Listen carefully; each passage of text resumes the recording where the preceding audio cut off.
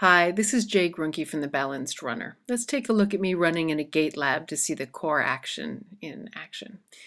Here you go. This is me.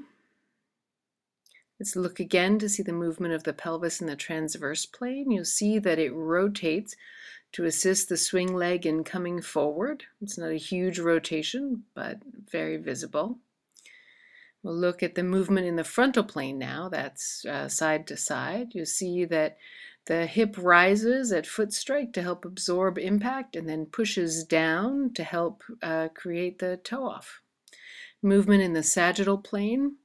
You'll see that as I move towards toe off, the pelvis tilts forward on that side with the front of the hip going down and the back going up.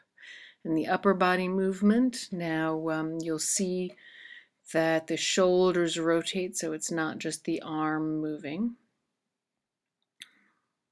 The chest as well. And so now let's take a look at the whole core action together and in the context of a spring. So you can see how the rotation of the shoulders plus the action of the pelvis lengthens the side that's toeing off each time and helps drive running.